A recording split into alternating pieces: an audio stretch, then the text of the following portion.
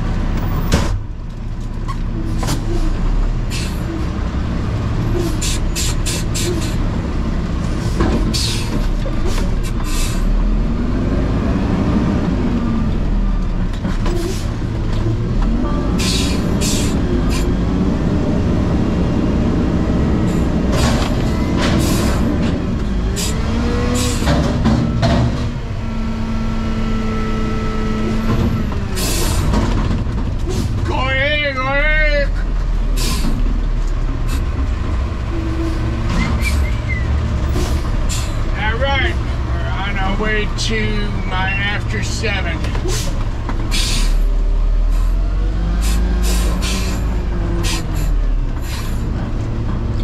Good thing about next week, won't have to worry about the schools. All the schools are finished. I think after today, they're all said and done. So that's going to be good.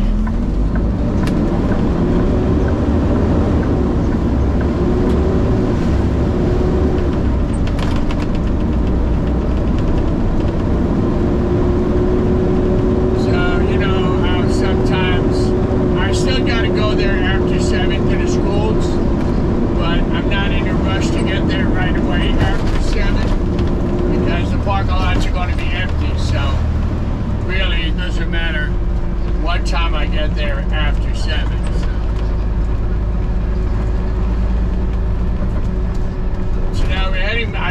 of stops in this town already and closer around the yard.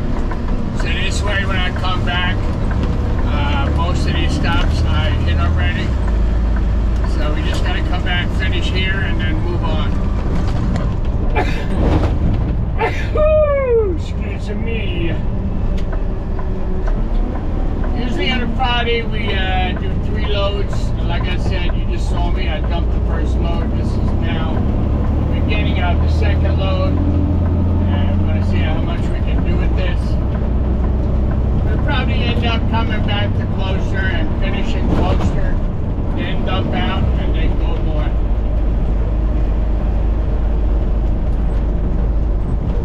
I don't know if you guys got a chance to watch the Dancing Dan video on IWS. They're recognizing it's Garbage Men Recycling Week with IWS. So they're posting a lot of pictures of drivers and office personnel and everything like that. So they actually posted one of my videos where I'm, you know, grooving and shaking and dancing to the music outside when I'm pushing back a container. So go check it out.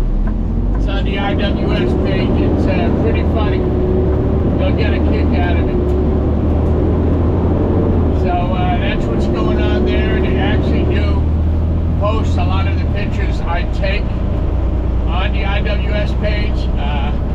I'm in touch with the lady that's in charge of, you know, the IWS page on Facebook and Instagram.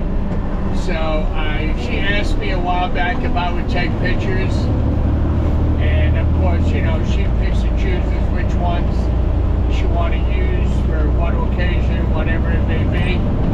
So I do send her a lot of pictures. I enjoy doing it, number one, because honestly, I love photography. I love taking pictures. When I see a picture, I mean, out here, when I see a picture, I just got to stop and take the picture, because it's like once in a moment. You got to grab it at that moment. When you see a picture and you feel it's worth taking, just take it.